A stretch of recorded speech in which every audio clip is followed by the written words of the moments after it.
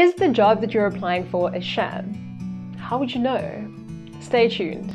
By the end of this video, you will know about a few key red flags to look out for that will surely help you to filter the real jobs from the fake ones.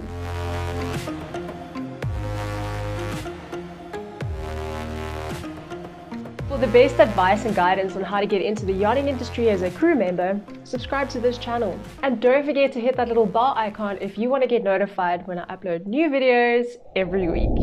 If you are currently looking for a job on a yacht, you would have noticed that there are new jobs posted daily. So how exactly would you be able to filter the fake ones from the real ones? 9 years into the yachting industry, I myself have been approached a few times by jobs that just seemed a little off. Luckily for me though, I trusted my gut and I walked away. But not everybody is lucky though. So how would you best prepare yourself to ensure that the job that you're applying for is a real one? A word of caution though, the advice that I'm about to give you is solid, but by no means are they foolproof. There are a lot of weirdos out there and they tend to get creative. Before I start going through the list of things to look out for, I have to make it clear here that this is entirely dependent on you and your own research. And in today's weird world, you kind of have to be willing to do a little bit of research before you just agree to anything. Let's get started. So a person reaches out to you via email about a job. The first thing to consider is did you apply for this job? Does anything about the job description seem familiar to you? If it doesn't, then it could be a red flag. The thing is, if you're registered with websites like Yacht Crew, YachtSpot, Super Yacht Jobs, it makes it really easy for people to find your profile and therefore to be able to contact you about possible jobs. But this could potentially be a red flag. Why? Well, think about it this way.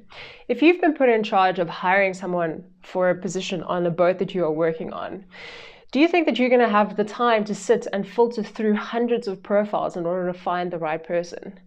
Would it not be easier to just put a job post up somewhere and see who is interested and who is available, and in that way find the person that you're looking for? Now, I'm not saying if you get approached by someone that this means it's a red flag. No, not at all. But what I am saying is if you did not apply for this job and this person is reaching out to you because they found your profile, just be a little cautious. The second thing to consider is take note of the email address that is being used. So it says that it's from oceanrecruitments@gmail.com. Red flag. Sure. If this person says that they are also working on board, to say it's the chief stewardess or chief officer, then it might say chief stewardess my ocean blah blah blah @gmail.com or chief officer @yahoo.com. Then it's okay. But if this person claims to be a recruiting agent and say their email address is oceanrecruiting@gmail.com, then that is definitely a red flag. If they're claiming to be a company, which most yachts are, then they have no business emailing you from a free email service provider. Now, I do realize that a lot of the smaller boats and the private yachts won't have this. They will still be using Gmail. But all I'm saying is look at the context of what the person is claiming to be with relation to how they're communicating with you. So if the person says that they are a captain on a 100-meter charter yacht, then he will not be emailing you from a Gmail account. He will be emailing you from the boat's email account. And this is the same for a recruiter as well. So just pay attention to this really small detail. It could just change everything. So the third thing to pay attention to is the yacht's name. So let's say the yacht is Motor Yacht Unicorn, but you can't find it when you do a Google search. Then this is a red flag. Before even responding to the email, do a Google search on Motor Yacht Unicorn or whatever the yacht's name is. If it is a registered yacht, it will be on the internet and you will be able to find it. If it's not, then maybe you should walk away. Okay, so just quickly, please let me know in the comments if you have recently seen a job post which you feel might be fake. And please do let me know, what about this post was it that made you feel this way? There are actually a surprising amount of fake jobs being posted weekly. So you might find that your intuition is spot on. Plus, it'll also really help me to see if there are any more red flags that I need to add to my list. So please let me know in the comments. The fourth thing to take into account is who is the person that's communicating with you. Maybe do a little Google or a Facebook search using this person's name and see what comes up. So maybe it says that the account is only 2 months old and everything is private, or they have no friends, and then that's a red flag. And the reason for this is if a person is hiring you for a job on a yacht, chances are that they would have some sort of a history or an affiliation with a company of some sort for a few years in order to get to where they are, to be in a position where they can hire you. If this entire company or the profile is absolutely new and you can't find any information on the people in it or the profiles running it, then this is definitely a red flag. Everybody these days has an online presence, whether they have a Facebook account or not.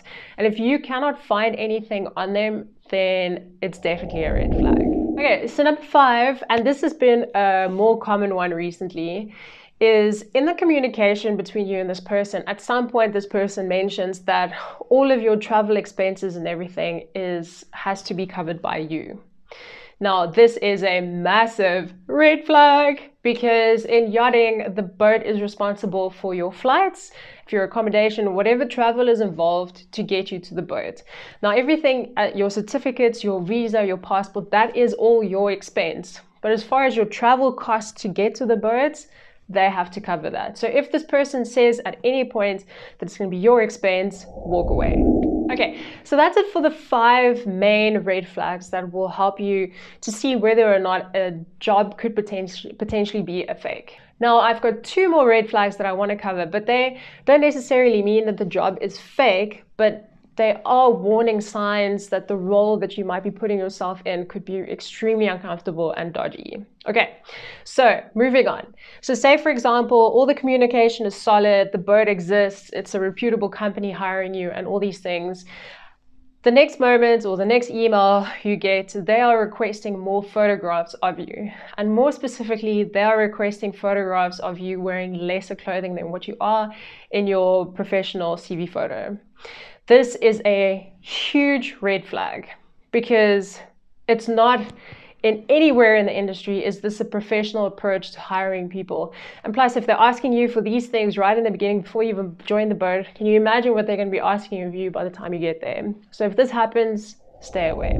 Okay, so the next point is moving forward, nobody's asked you for weird photographs. You know, it really seems that this person's going to give you the job, but then all of a sudden you start receiving text messages that make you feel a little uncomfortable. Now, these are messages that might be assuming flirting, harassment, whatever it is. If it's making you uncomfortable, then this could be a huge red flag. Granted, there is a line between banter and harassment. The main difference being the conversation leading up to that point. If you were both joking around, all good, then this would not be weird for you at all. But if this message came out of nowhere and it's personal, for example, how good your lips would be on theirs, like, you know, like really creepy, uncalled for remarks, then my friend, walk away.